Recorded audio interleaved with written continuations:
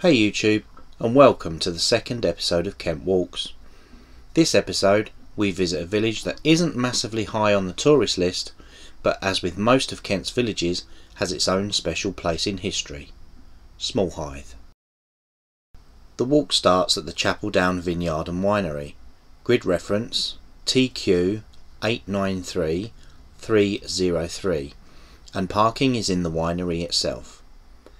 There is a restaurant and a shop at the winery, so please, if you do use their car park, it'll be rude not to pop in for a taster and a slice of cake.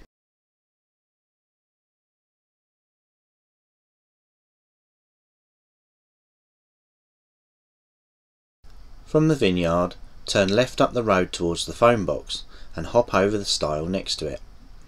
Follow the high-wheeled landscape trail eastwards, and at the fork choose the left option as it sweeps northeast and then north around Dunbourne and onto L-shaped lake. Yep, that's its name.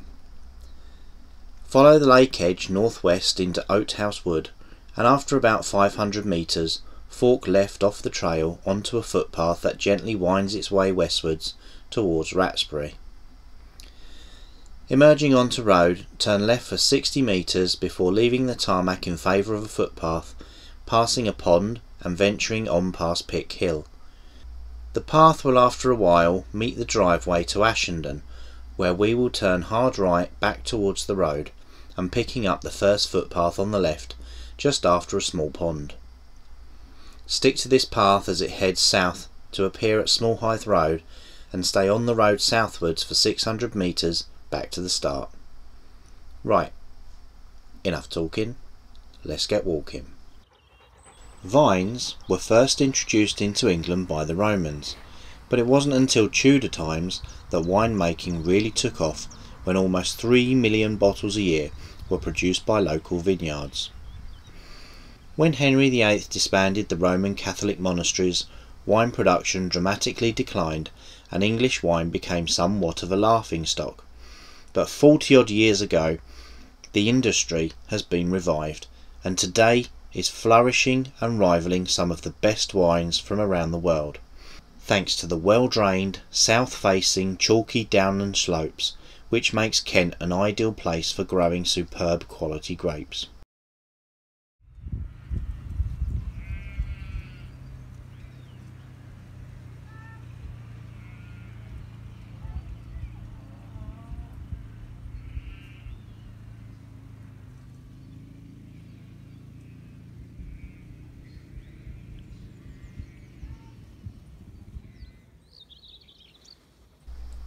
Hythe is an Old English word meaning landing place or port, and looking at the map you'd be forgiven for being a little confused, as Smallhythe isn't exactly next to the sea.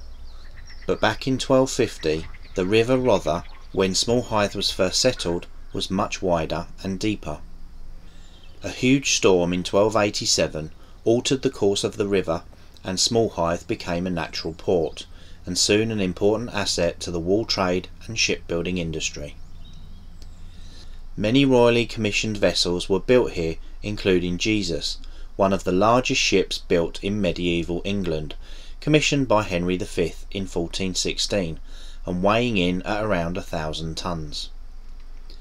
A huge fire in 1514 that destroyed the Cinque Port and much of the old town did see significant restoration, including a new house for the harbour master, Smallhythe Place. More on that in a little while.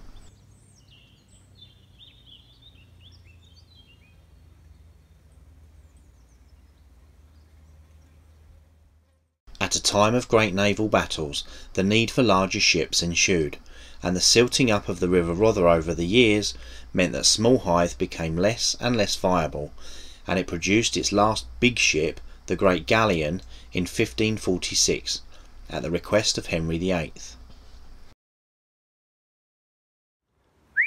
Henry had in the meantime opened much more suitable shipbuilding docks at Woolwich and Deptford.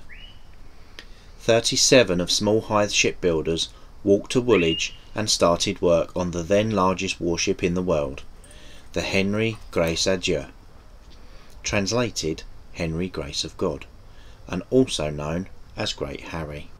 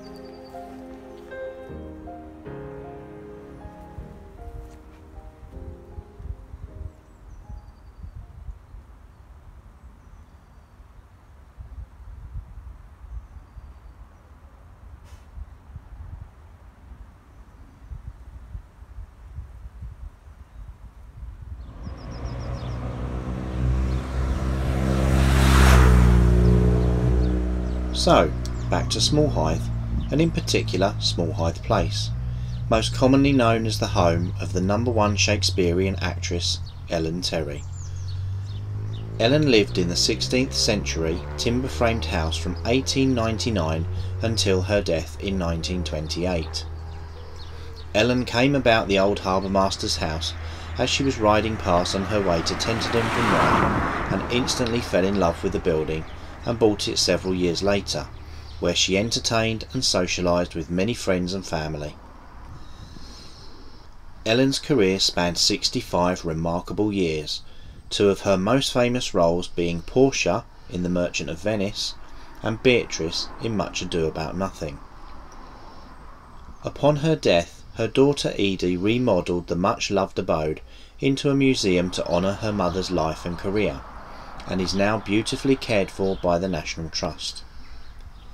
Smallhythe Place is open to the public as a museum displaying oodles of memorabilia from the late Thespian, and more details can be found on the National Trust website.